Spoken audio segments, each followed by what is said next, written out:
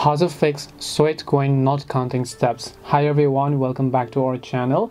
In this video we are going to be discussing how we can fix if the SweatCoin application is not counting steps, so make sure to watch the video till the very end.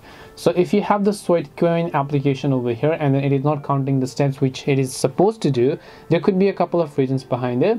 The very first thing I want you to do is simply go ahead and long press the SweatCoin app icon here, then just tap the I button as you can find it.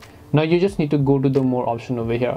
Once you come to the more option, in this case you want to simply go to the option known as storage and cache, and once you go to storage and cache, here you'll find the clear cache option, and then here you'll find clear storage. You just want to make sure to click on clear storage.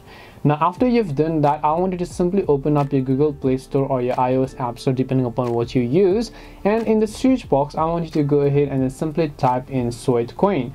Once you type in SweatCoin, check if the SweatCoin app has an update, and if it does, then definitely make sure to update the app to the latest version. So just go ahead and type in SweatCoin, check if the SweatCoin app has an update, update it to the latest version. After you've updated it, open it up, and now you simply want to actually log into your account. Once you log into your account, this time most likely it should be able to work it as well.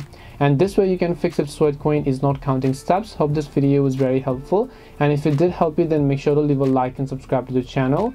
If you have got any questions, then feel free to leave them down. Thank you very much for watching till the end of this tutorial, and see you soon in the next video.